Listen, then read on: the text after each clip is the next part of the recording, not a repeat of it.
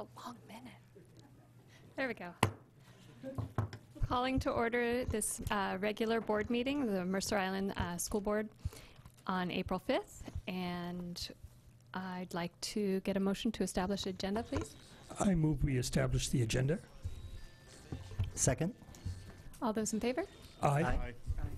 Okay, we have our agenda. Our next item is a board recognition. And Donna, go ahead and take that. So good evening. First up, we actually have two recognitions tonight, but we're going to start with the big check presentation. We have representing the PSE Energy Efficiency Grant that the district has received. It was awarded to the district for enhanced energy efficiency systems installed at our recent schools and remodel projects, so Northwood Elementary and Islander Middle School. And as the board already may be aware, PSE Energy Management engineers worked closely with the school district project managers at the design and construction phases to optimize the environmental conservation opportunities available. All told, the PSE energy incentives from the Northwood project and the IMS construction projects added up to a $123,000 grant from PSE to the Mercer Island School District to support the more energy efficient installations made at those schools. So at this time, if our representatives, I know Wendy is here, and if they would like to come up and introduce themselves, and then we'll have the board come around for the big presentation of the check. Well, thank you. I'm Andy Wappler, Vice President of Customer Operations and Communications with PSE, and a 1982 graduate of Mercer Island High School, and pleased to be here tonight. Thank you. I also attended Lake Ridge, Lake Ridge, Island Park, Mercer Crest, if you lived here at the time, and South Mercer Junior High when there were two. That sounds like I got kicked out a lot. My parents just happened to move a few times. And I still remember all those great teachers going all the way back to my kindergarten teacher, Miss Page, to teachers in high school, and appreciate what the schools certainly did for me, what they continue to do in the community. And we're honored here tonight. We have our big check. We have Tom Anderson and Jeff Peterson, who led the projects, one for Northwood and one for Islander Middle School. And they'll have more efficient lighting and heating and ventilation. And we estimate the savings for the school at about $18,000 a year, which is fantastic. Maybe you can do something like extend the school day or the school year. You know? Okay, well, maybe not. Maybe just something else, tech in the classroom, I don't know. But that's what I love about these projects is they help the schools really live what they're teaching the kids about sustainability and the environment, and also help the schools have more resources for your job.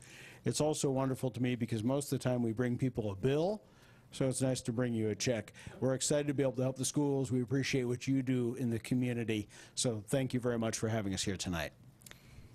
So if the board could come forward to in front of the dais, and we will make sure that we get all of the appropriate photography done.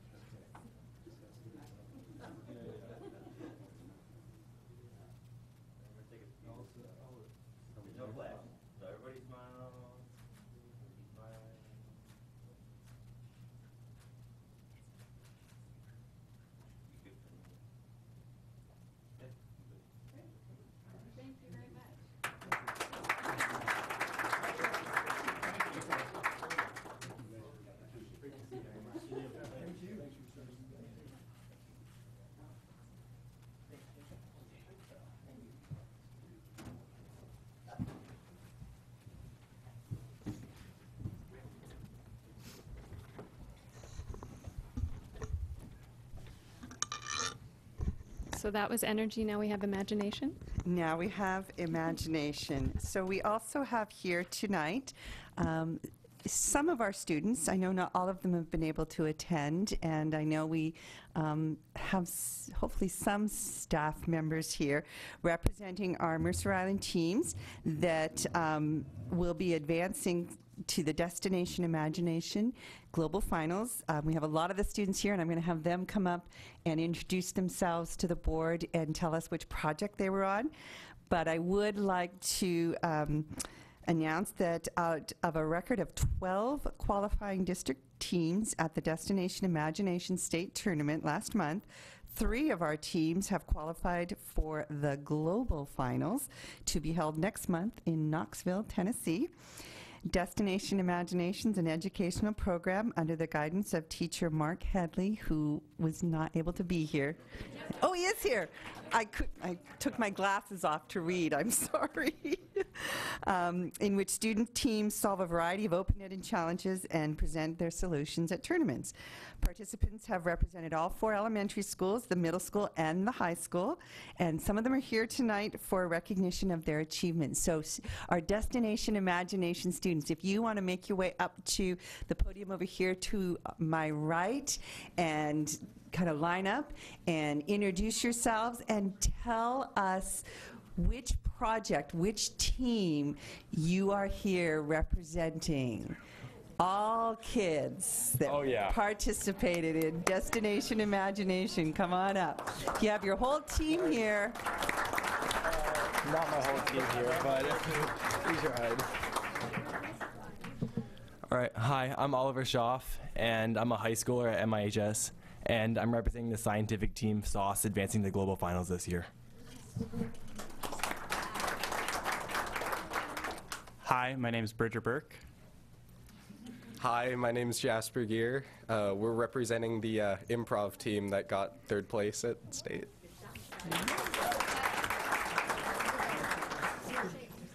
Hi, I'm Kyle.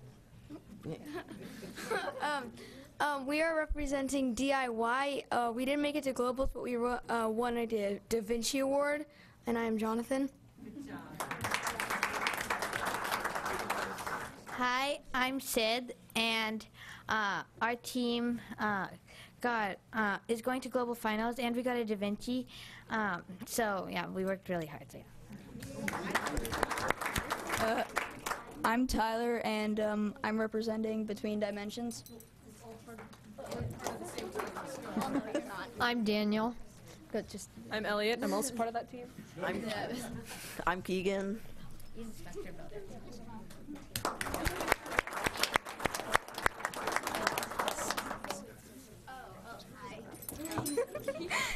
I'm Sahana. I'm in elementary school, and I'm representing the technical team who got 3rd place in state. Say your name. Oh, we haven't decided yet. Say your name, guys. Adelaide Sweats. I'm Ava Eberhardt. And I'm Sophia.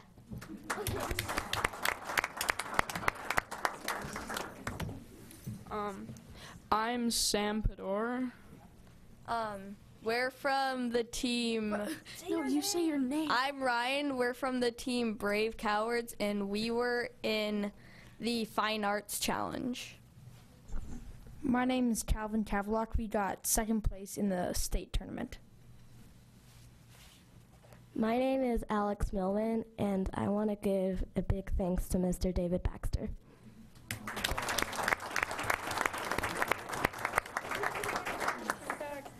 Hello, my name is Madison, and I'm representing the team, the Taco Cats. We got 2nd place at state. Didn't go to globals, though.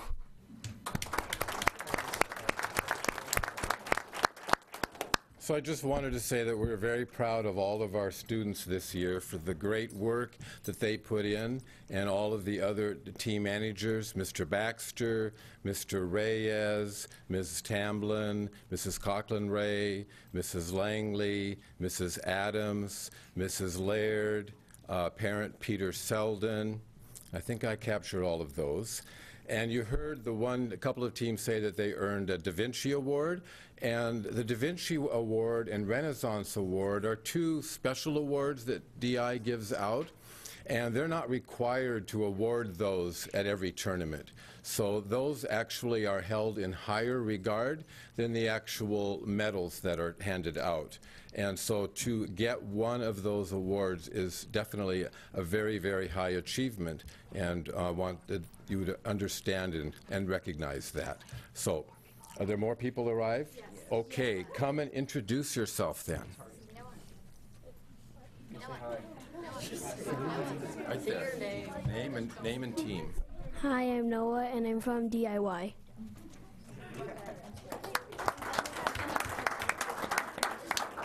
So say your name and your team. I'm Naomi Doe, and I'm on the Brave Cowards.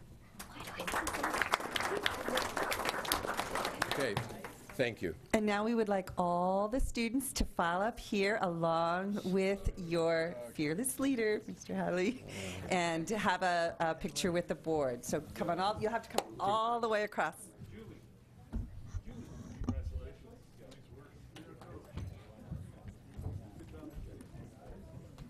The other fearless leaders.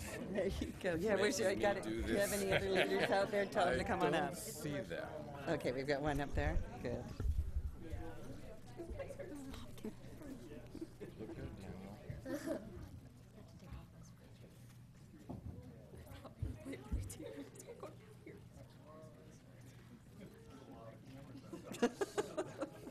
Where to look?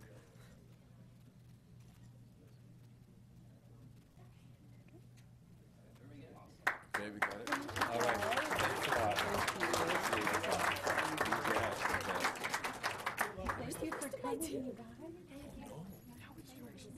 Either is fine. Either works great.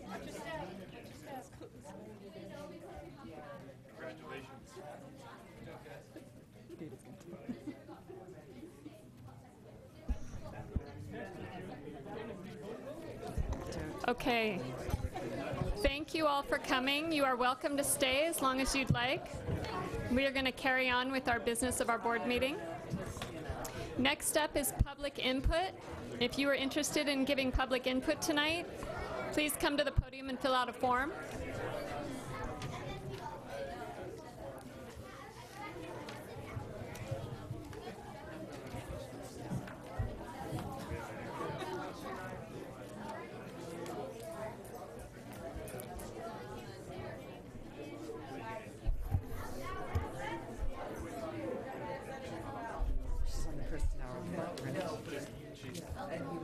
Yeah. Jen? Yeah. Is she in the white? Do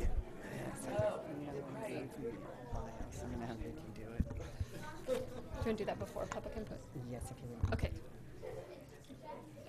Did we have any public input?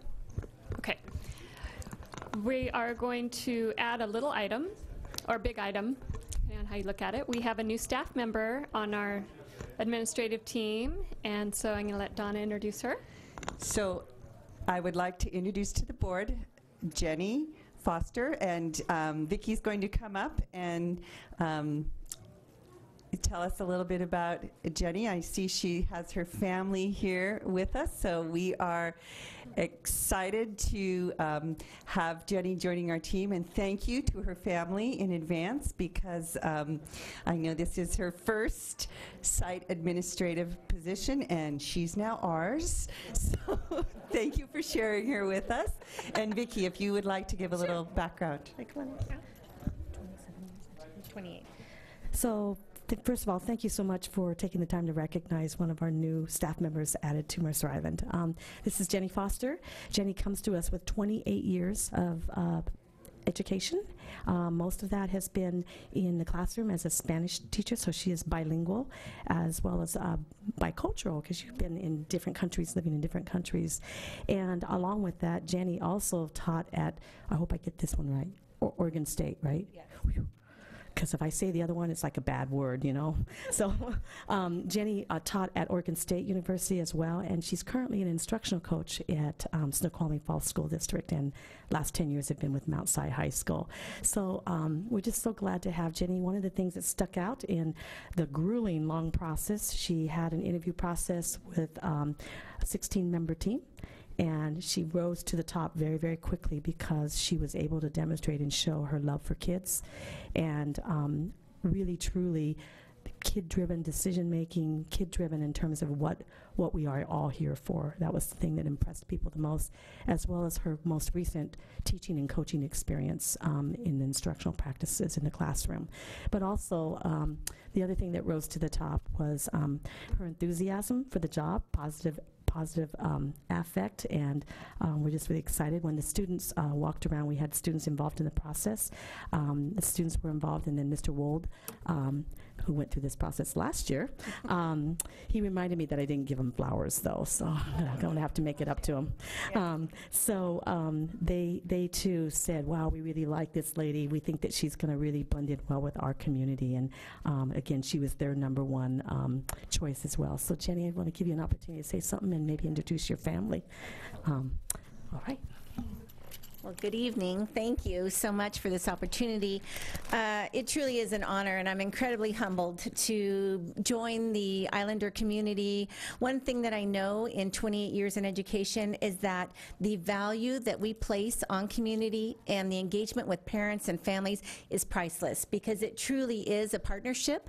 So I'm excited to become part of this leadership team. One of the things that it was grueling for the interview, but my magical, most favorite moment, I gotta say, was the tour with the 4 students as they took me through the school. And that was my happy place, and just being able to be with kids. So it has been an incredible year of learning as an instructional coach, and through this, I had a really holistic and comprehensive admin internship at Mount Sinai High School, so I'm ready for this. I am so excited to be part of the Mercer Island family. So, and speaking of family, I have my husband Robert and our 3 children, Jackson, Lily, and Henry.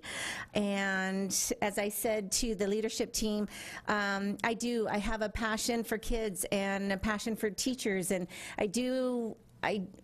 that's what drives me every single day, is how do we make this better for all. So thank you for this amazing opportunity. Okay. Thank you and welcome. Thank you. And she also baked cookies for the interview team and the kids. So she's a great cook. Okay, and it looks like we don't have any public input. So we'll move on to partial governance process monitoring. Item A, and this is communication and support to the board, potential students on governing boards. And go ahead. So what I've attached for the board here are a WASDA model policy. I know we've spent some time discussing individually how we could get student voice more represented, particularly here at the board meetings. And I know that a couple of you attended a session at the WASDA conference where we listened to other boards that have integrated students into their board meetings as representatives. So the model policy is here, working closely with the high school, because that's where our reps will come from.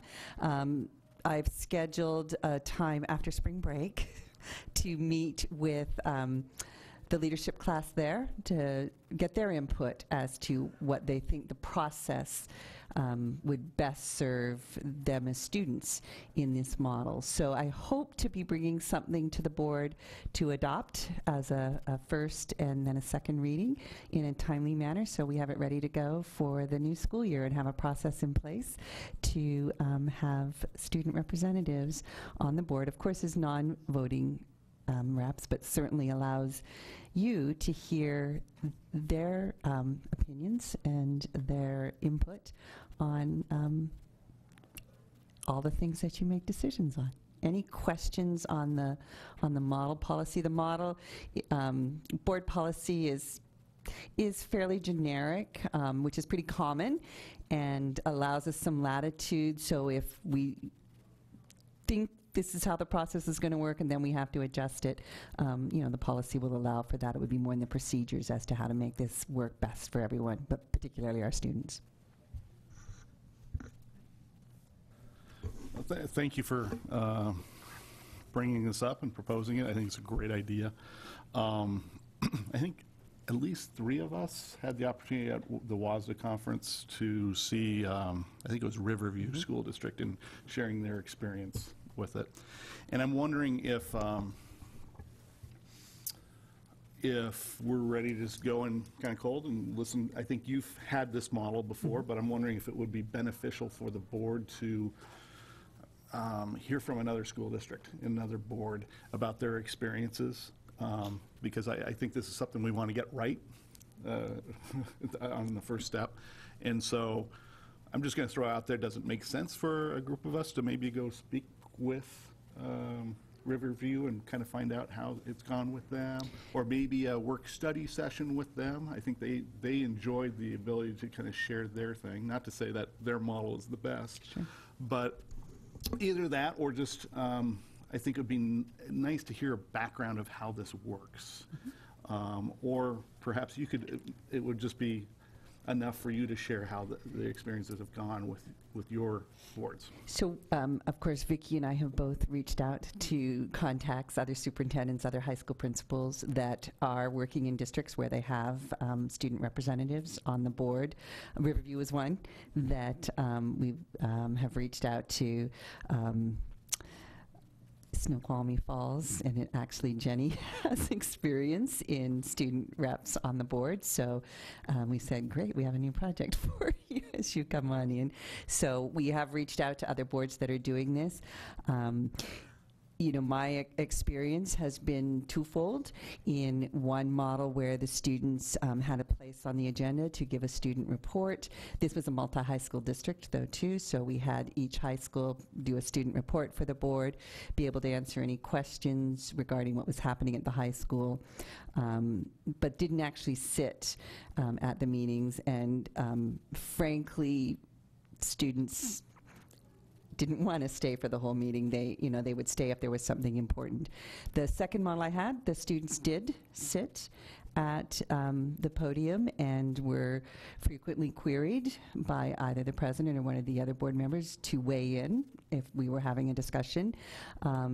But we also were very cognizant of their time, and so we had an agreed upon time that we would watch the clock and say, the students are dismissed at this time, so that if we did run late, it wasn't burdensome on them as well. So those are a couple of the models.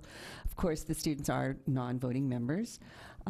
What I really liked about the Riverview model was their students were there with them, and seeing students at WASDA was really exciting for me, having had that same experience in California, my last district. When we went to the California School Board Association, there were student sessions. There was actually a strand that was for student representatives, so it was a wonderful learning experience for the students.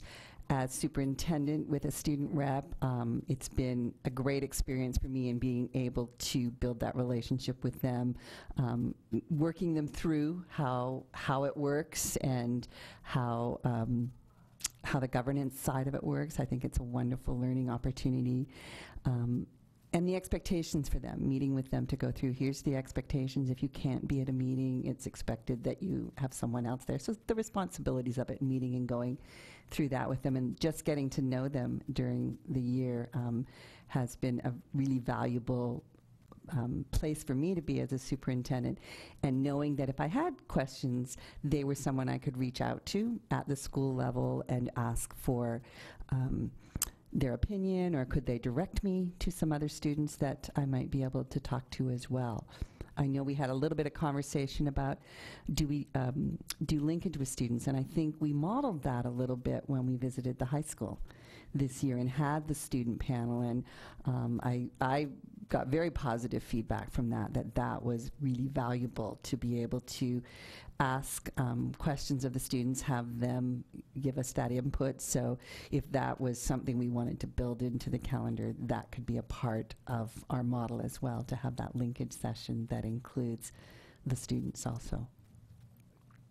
But yes, we have reached out to districts that are using the model to get their the best practices, what have been the stumbling blocks for them, so that we can hopefully learn from their experiences. But of course, we want to make it our own as well. Other comments? I'm absolutely enthusiastic about this idea, so I'm all set to go forward. I think to be able to work with the students effectively, it might be useful to see how we as a board can talk about this a little bit more. How do we want to how do we interact with the students? How do we think about including them in decisions? Do we have to do this up front? Is this something the president and vice president, in conjunction with the superintendent, figure out which policies the students should weigh in on, so they can do their homework beforehand? I'd like to make this useful for both sides, students as well as the board members too. I'm just curious, as you think through all this, do you foresee a superintendent's interpretation that goes into these nuances that's perhaps easier and more agile to update and change than board policy, connects up with Vicky's expectations of principal of the high school, the teacher perhaps, if there's any credit involved? Do you foresee sharing that with the board as well? It would all be outlined in procedures, which we can update as we move through the process. So it's not, the procedures aren't something we necessarily bring to the board, but definitely, and that's something Vicki and I are working hand in hand in right now, and why we want to talk to the students as well. Does it become a position on the ASB? Is it an elected position? Do students apply for it? There's lots of different models and ramifications for it. I've seen it where it's part of the student governance, and it's a position on the student governing board at the school, at the high school, and so the students do vote on those positions, so it becomes an elected position. I've seen it be embedded in one of the positions on the student leadership, so it's a student who knows that if they're elected as the student government presidents, that this is part of their job and their responsibilities. So all that is something that we are absolutely working through and are going to have all outlined in our procedures, and how we'll actually work through the specifics for the students. Will it be application? Who will do the selection from those applications? How will it be reviewed? Do we want two?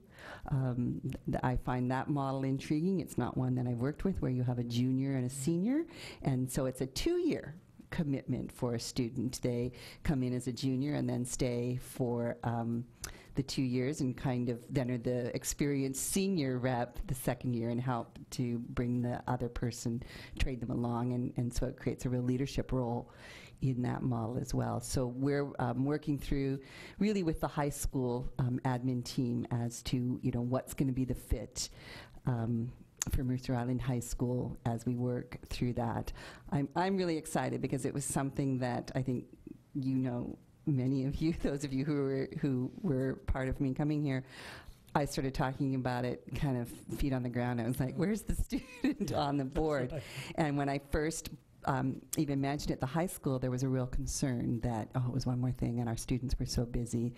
And that perspective has really changed, that this is a great opportunity for our students, a great way for them to learn governance and process. And so I'm really just excited to see that change in how viable this is, and that the kids are actually getting excited about it as well. So like I said, we'll be meeting with the students and then working through kind of the logistics of it all with staff, so that we'll be able to describe what we believe is the best way for us to do this and kick this off for next year when we bring it forward to the board as a policy to have a student rep, because right now we don't have a policy. Yeah, I think that's all great, and it really sets my expectations. I think that's super helpful. I think for the board to really have skin in the game and buy into this, I think it's important the board also have visibility and kind of discussion around the policies. If the policy on the board side is this generic, I think that's probably a little too little for the board to really buy to be totally bought into it completely. And I think we would like the board to be fully involved, understand roles and responsibilities, and to actively take advantage of the kids' presence, and do so. It becomes a board requirement as well, a board duty to some sense, and for us to be able to think about that would be important too. Any other comments or questions? I might weigh in. I think it's a fantastic idea. I think it speaks to our district's values of inclusiveness and diverse voices. I think to have the student voice here and present at our meetings is paramount for us. And also, it speaks to our duty as a school district to instill within our students a sense of civic virtue, which is a really important part of our job, and in creating that and addressing the whole child. So I'm very enthusiastic about this process and to get moving on it. Yeah.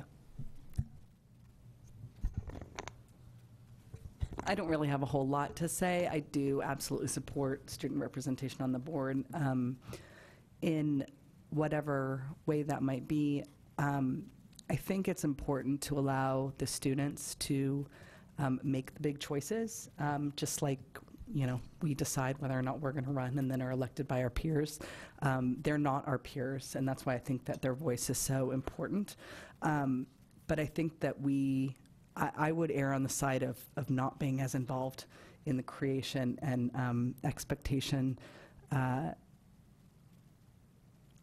decisions. I would leave that to the students.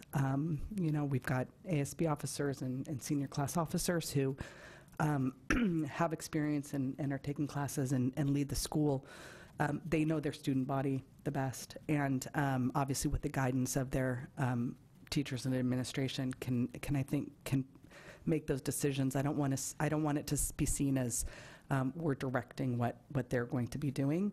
I think that we are all very student friendly and want to hear their voices. So I don't think that's going to be an issue now or at all at any point.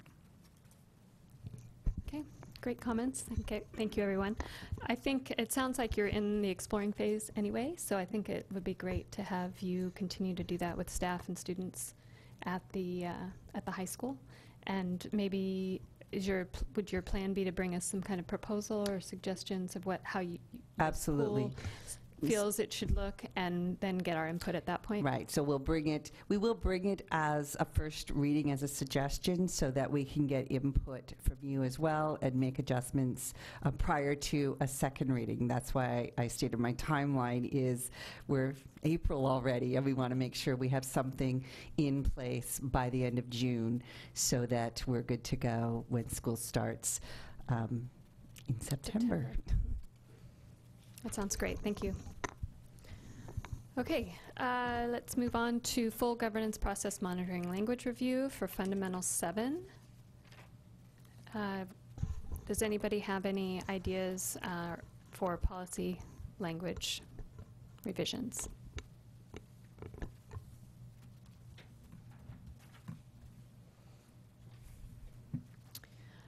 I had a note from last time. David, you talking about getting more reporting on bullying and racial incident data that may or may not result in suspensions. I really liked that idea. Have you thought about that some more?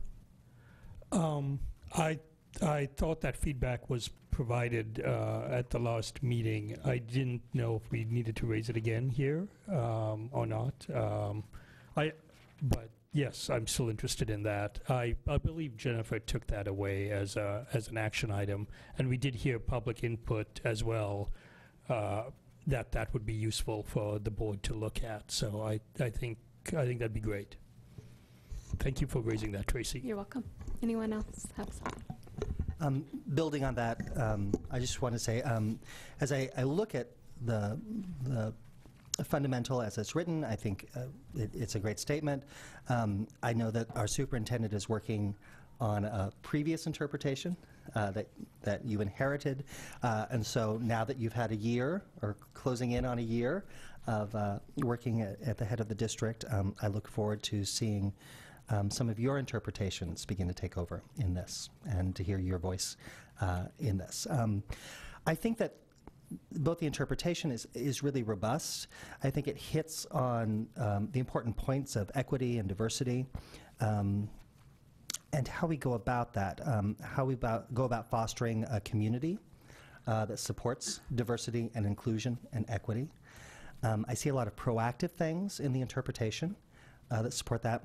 The only piece that I'm kind of missing, and this builds off of David's comment, is that monitoring and tracking. And so that's a fine line that starts to get into the weeds in administrative work, which I don't want to go to. So I wanted to echo David's recommendation or request that we maybe see a little more data, qualitative and quantitative, tracking those HIB incidents, the frequency of which, and if possible, while protecting the privacy of our students, if we could also get a lens on specifically discriminatory actions. So whether these incidents of harassment, intimidation, or bullying are also exacerbated by either racial cues or anything along the lines of gender expression or anything along that, ability, background, religion. There are a lot of things that are very visible, that are obvious, and there are also invisible things. But for a student who's already dealing with pressures or a sense of exclusion or not being a part of the community, if an incident of bullying or whatever adds on to that with discriminatory language or whatever, I would like to see, if we can, that broken out as well, so that we can kind of track how this process of second step and how the district is creating this new language and interpersonal vocabulary between students and staff and parents, that we can maybe use this to track the effectiveness of that as it continues to grow.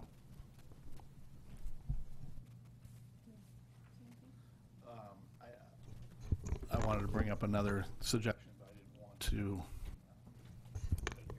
I wanted to allow time for the superintendent to respond at all. If that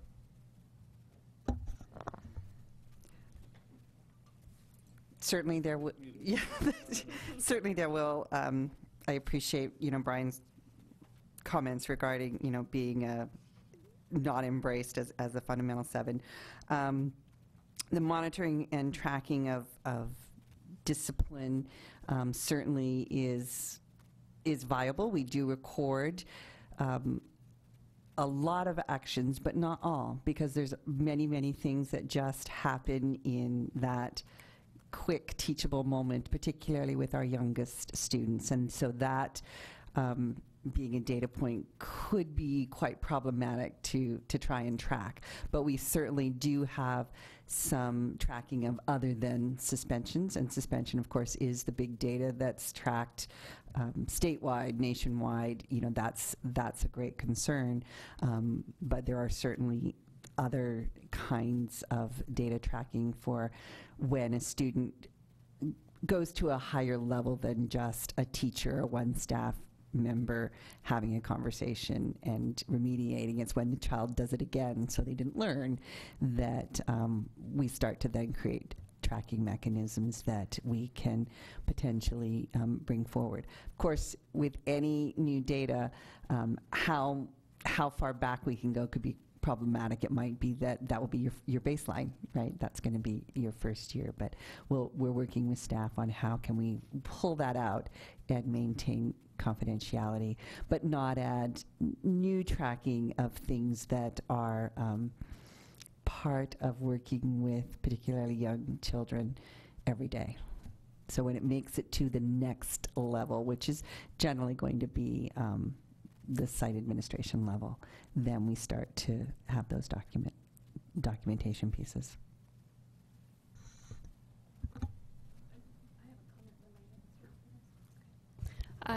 So I think I talked to you in a different setting about Bellevue School District having a button on their front page of their website that has a report bullying button that can be a way of reporting incidents, and I wonder if something like that might be a good way to track some of that data as well.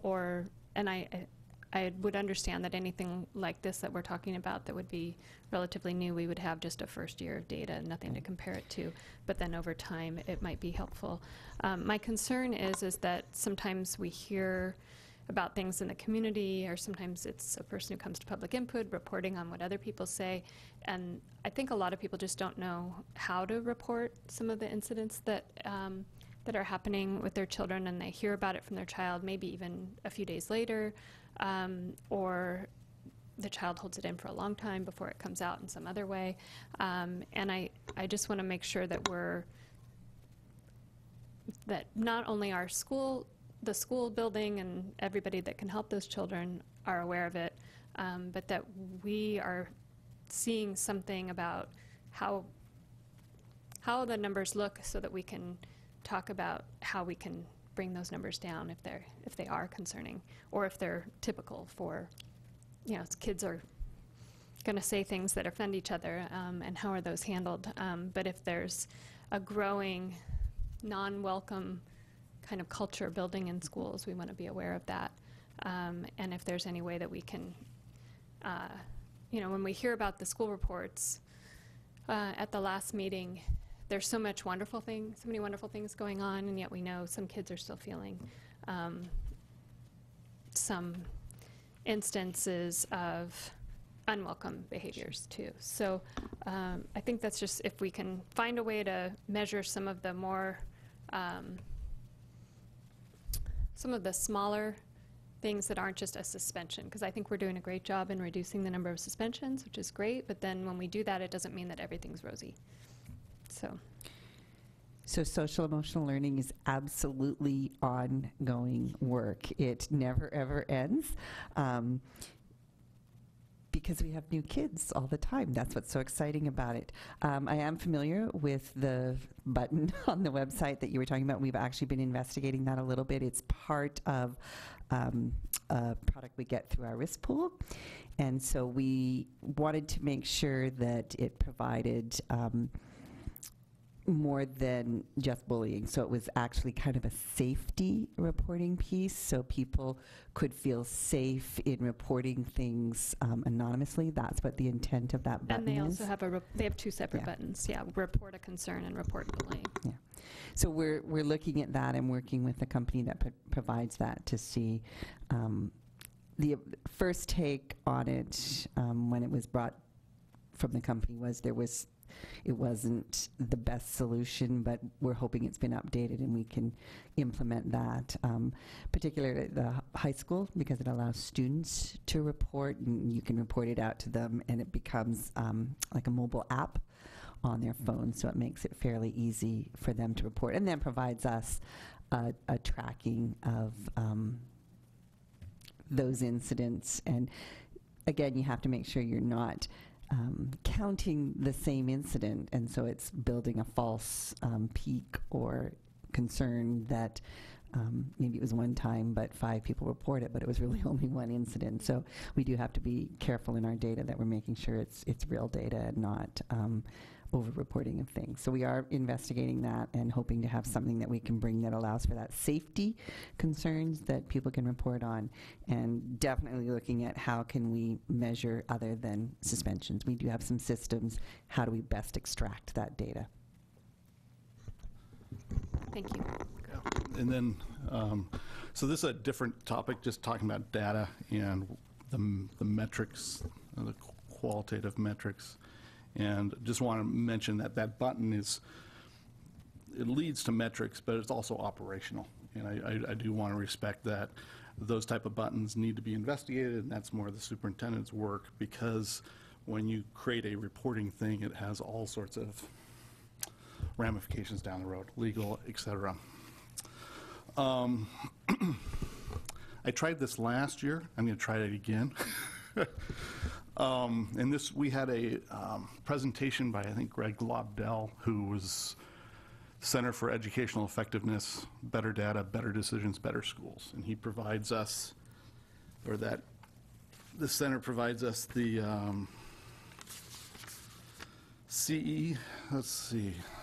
Educational Effectiveness Annual Survey, the EES survey data. And so I'm looking at these indicators that are reported as part of Fundamental 7.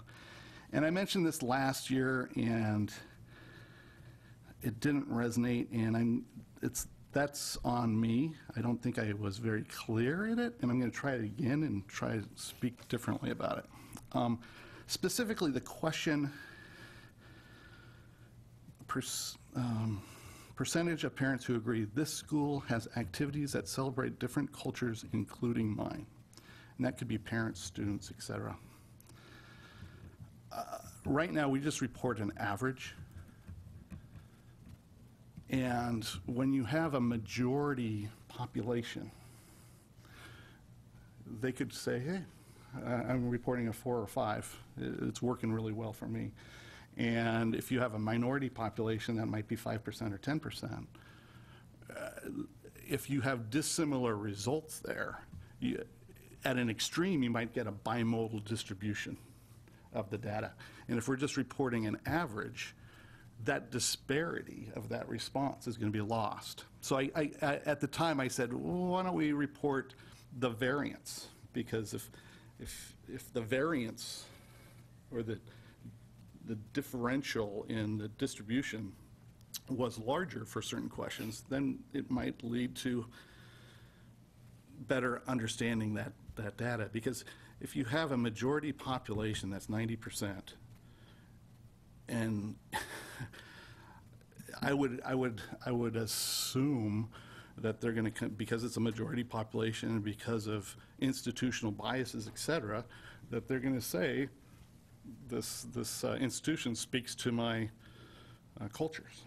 And it's going to wash out the very data we're trying to get, which is inclusiveness and diversity. And I don't know if just reporting the variance would actually achieve that.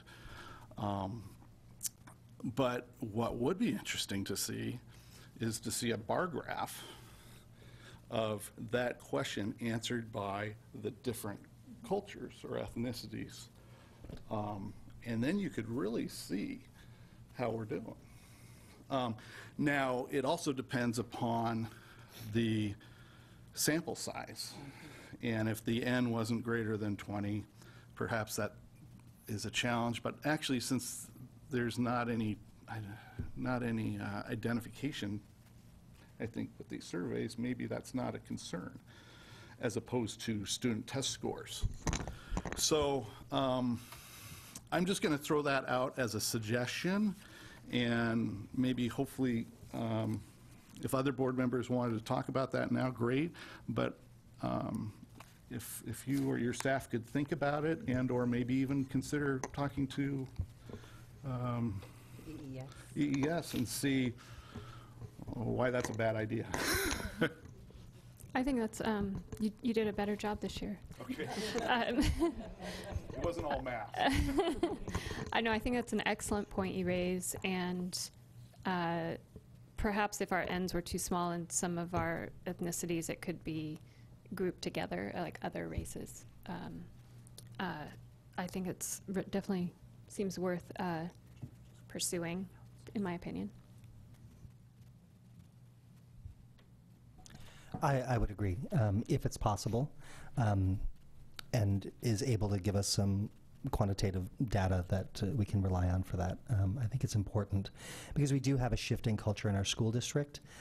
We're growing in diversity, and especially at my home school, West Mercer, we're seeing a huge shift this year. And so ensuring that we don't have a dominant culture that's swaying our test results or survey results, and being able to provide input for us at a policy level to make sure that we're monitoring our policies in a way that create that equity for every student in our district, I think is incredibly important. So thank you for suggesting that. I also think it's a great suggestion.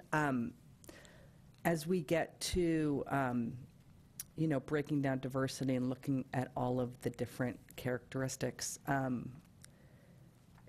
I think it's an overall understanding that one's religion isn't going to have a tremendous impact on their test scores, but it certainly is going to have a tremendous impact on inclusiveness. And I'm a little bit afraid that that opens up a can of worms, because one might look like a majority but have a minority religion that isn't as obvious, and minority religions get left out all the time and continue to do so. So I'm absolutely open to it. I think it's really important. I just am concerned about some of the negatives that could come along with that as well. Just for my clarity, did I bring up religion, or okay? I am, because okay. when we're talking about race, I mean, I'll just use my personal example. When we're talking about race, you know, I fall in the majority. When we're talking about gender, well, that's kind of, it's almost a 50-50, but it certainly isn't in terms of rights and opportunities. When we're talking about religion, I'm Jewish. The majority, I mean, while Mercer Island, I think, is a community of tremendous inclusiveness and understanding, there still are many religious observances missing, you know, missing while there aren't supposed to be activities on holidays that are different than the majorities, there are. It continues to happen. It's a battle every year. There's sporting events on major holidays when there would never be for the majority religion. So no, I know that you weren't speaking of it, but like I said, when we're talking about a group's feeling of inclusiveness, I think religious inclusiveness matters as much. And like I said, it's different when you're looking at just test scores, which it's easier to break down. But you know, inclusion is inclusion, and when you know, music choices at concerts are religious in nature, you know, the majority doesn't understand that singing about someone else's religion might be just uncomfortable. And it happens. I know it happens. I know it still continues to happen, and I would like to say it always will, or I don't want to say it always will. I think it will. I'm only using that one as an example, that as we look to inclusiveness, I think the general message needs to be individuals and understanding and respecting everyone's individuality, where they come from, what they believe in, but the more that you focus on just one aspect of diversity, you're going to have issues with the other aspects of diversity.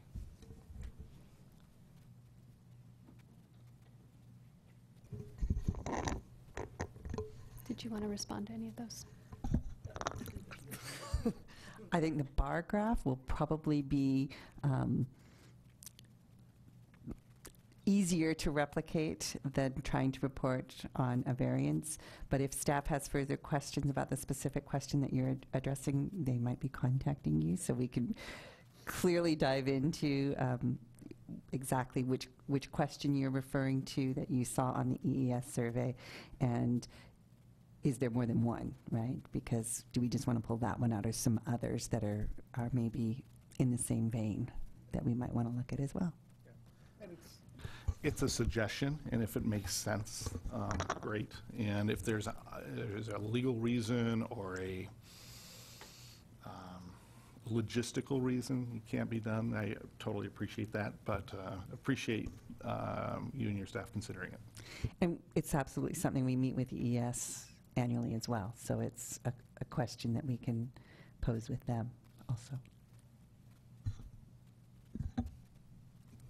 And thank you for bringing that up, Deborah, about the religious holidays. And I think that it's a really good point, that I know that sometimes was talked about in our schools, but not often enough to avoid those conflicts. Okay, so are we done with Fundamental 7? Okay. So moving on to you need consent. to take action. Oh, we need to take action. So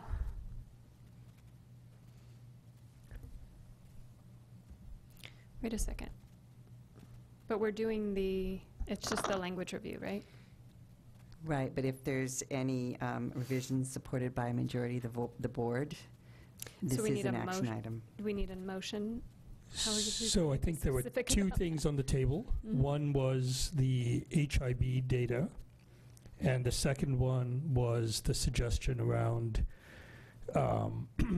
expanding out some of the data so we can find out the dissatisfied, let's put it that way, students, and see if there's any commonality around them that we are missing in that data. It's too easy to say we're 90% satisfied without looking at, is there a group that's incredibly dissatisfied with the current situation? So I think those are the two motions maybe we could have here. Is that correct? Am I seeing a nod of agreement? So maybe I'll start with the first one. I move that we add more detail around HIB with respect to diversity and discrimination data be presented to the board in future Fundamental 7 reports. Second? I'll second that. Thank you. Any further discussion? Okay, all those in favor say aye. I just want to. I'm not opposed. I'm a little concerned we're making a motion on that too soon without an understanding of what that actually means, unless I'm confused. I mean, if we're talking about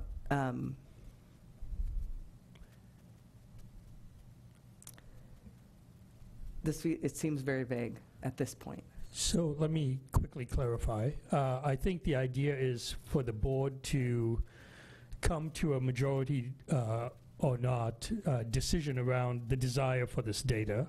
I think then it's up to the superintendent to decide what data is, as discussed during our previous discussion, what data she actually brings forward, and then we can have a discussion as to whether that data meets our needs or not.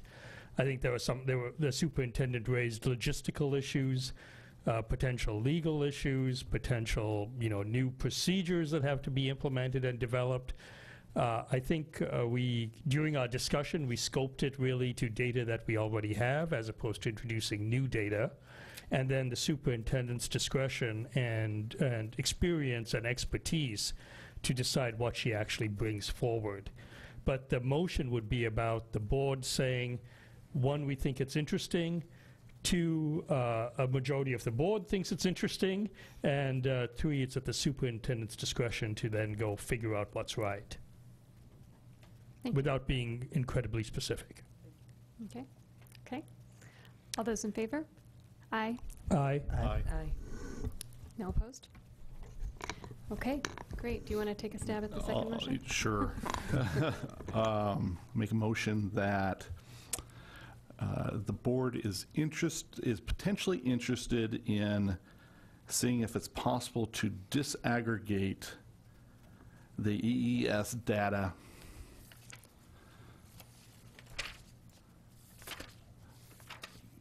with respect to ethnicity and race in order to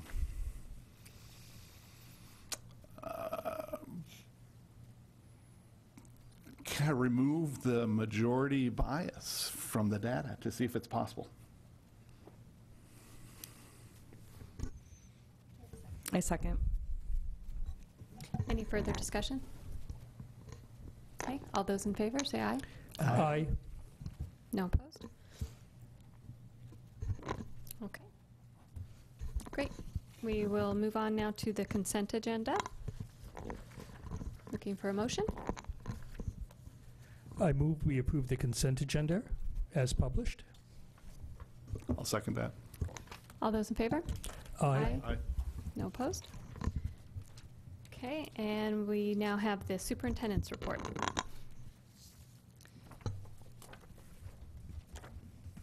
So a few things for you tonight. First, up is a document called Board and Administrator for School Board Members. It's an informational article that will come once a month. It has kind of current things that are happening for school boards, not just locally, but nationwide. What are hot topics, so to speak. It's just a simple single document. The superintendent one that comes with it is much more extensive, but this just gives you kind of some light reading as to school board responsibilities. So we'll bring these to you monthly, and so at the first meeting of the month, we should have them for you.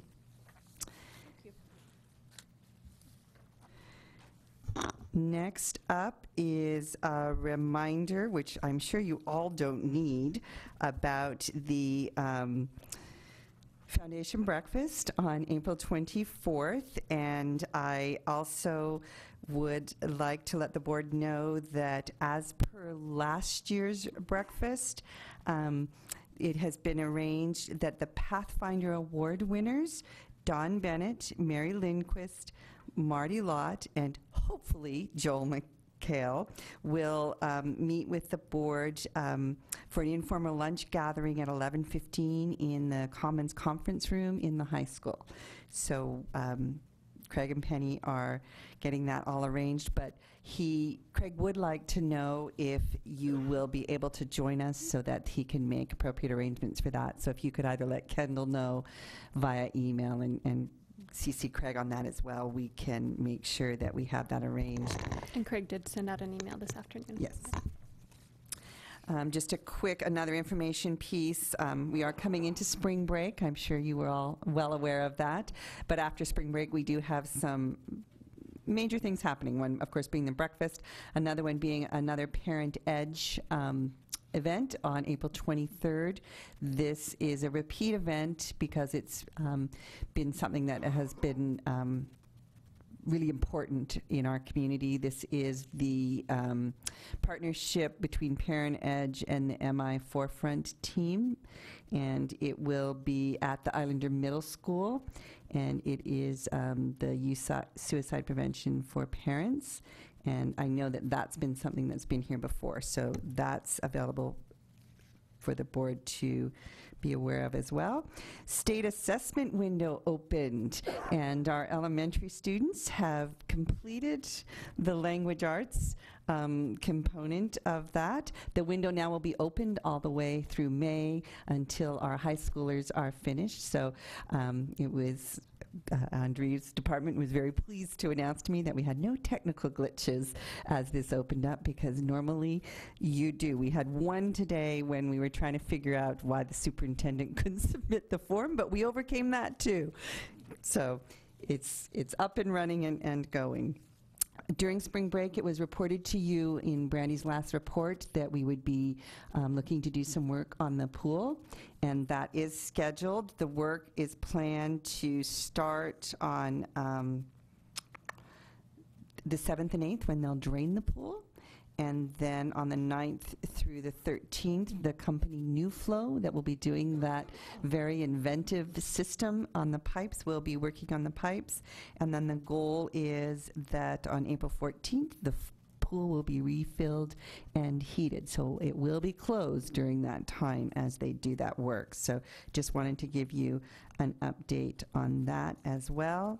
And lastly, we are working on the linkage session with the city. There's some conversation in moving that, and so we did reschedule it, but I don't have the set date. I'm anticipating it will be in June, and potential topics for that will, of course, include the pool, their transportation plan. We have I don't want to report completely on it yet. You might have read about it in the Mercer Island Reporter about the sharing of the Uber and the Lyft rides, and we think that that has some potential for our employees. So we'll have more to report on that as that comes to fruition. Of course, fields and, of course, safety emergency planning will all be potential topics, and any others that are suggested as we plan through that meeting. I'm sure mental health counselors will be a topic that will be on that linkage meeting as well.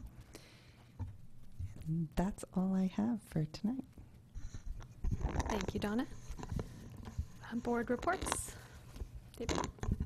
I'll just say good luck to the Destination Imagination teams over spring break. Globals is wonderful. I know how difficult it is. I've gotten to be a judge, an adjudicator. I think that's what they call us.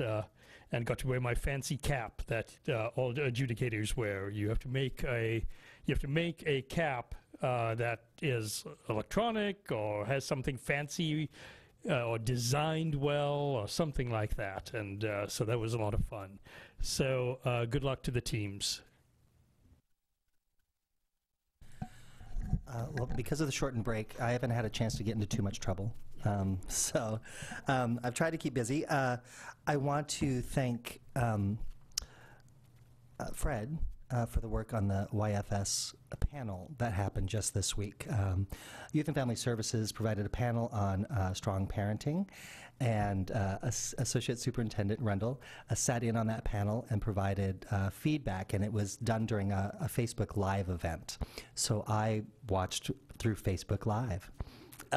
I didn't see you in the audience, so I thought maybe I missed a board member. No. That wouldn't have been so good in the eyes of my superintendent here. So I'm glad you were on Facebook Live and not there. Yes, I was utilizing technology, and the only comment was, could you please move the camera counterclockwise? Because we were watching like this for the first 10 minutes. But no, I thought it was a great discussion. I thought you had a lot of great input, so thank you for doing that. And thank you to Youth and Family Services and the students who also participated and provided that input. Also, in between our two meetings, the superintendent and I attended the WASDA Policy Governance and Coherent Governance Summit, which was a first-time event. There are around 40 districts within the state of the 300 unique districts that run either a policy governance or a coherent governance model or some hybrid therein. And so this was the first time WASDA gathered as many of us that could make it together in the room in round tables.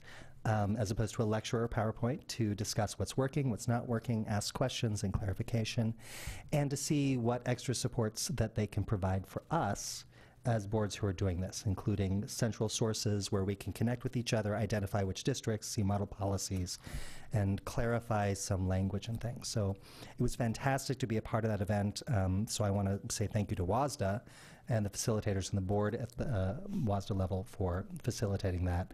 And I think that we'll be seeing more of those summits showing up as we move forward. So be watching for those.